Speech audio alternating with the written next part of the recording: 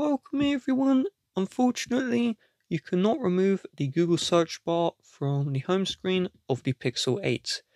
The reason why is on Google's own phones, they intentionally force this Google search bar to exist.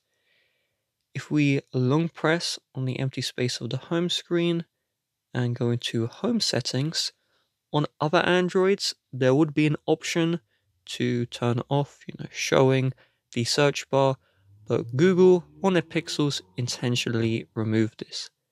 Stuff you can remove is this, removing swipe to access the Google app.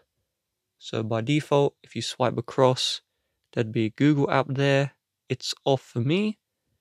And if this is on, you can see I have this Google thing, and I only go here by accident. You can also turn off the at a glance feature.